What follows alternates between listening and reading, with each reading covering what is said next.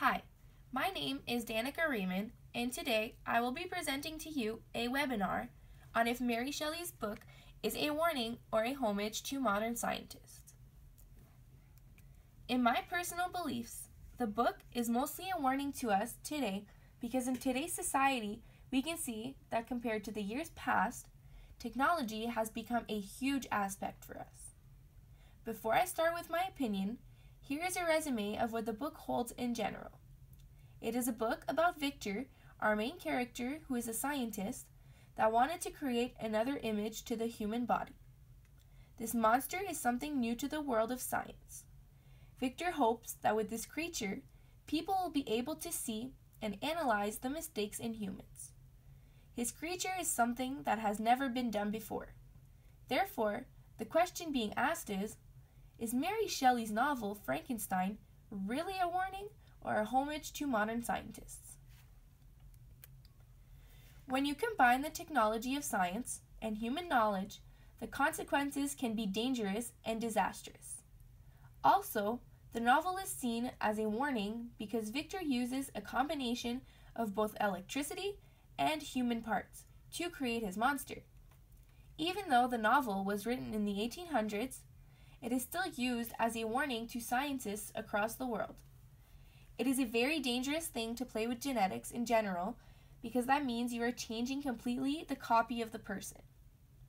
Also, when talking genetics, we are talking about cells, oxygen, and immune systems, none of which were taken into consideration when constructing his prototype. If we look at today's modifications in the human body, we can relate these two to various alterations such as commonly known plastic surgery.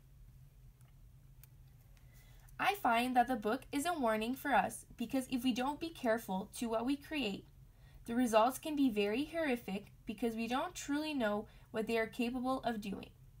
Victor created his monster using the technology of science, without even knowing what impact this creature will have on our society. If we are born into this world, how can a modified creature adapt and survive in today's society? How will others perceive him? This is another reason why the book is considered a warning, because this kind of creation could also lead to uncontrollable dangers to the society.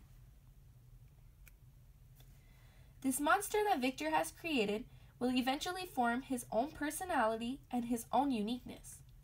He won't want to be held by his creator his whole life, which means that he will want to become more independent, his own person.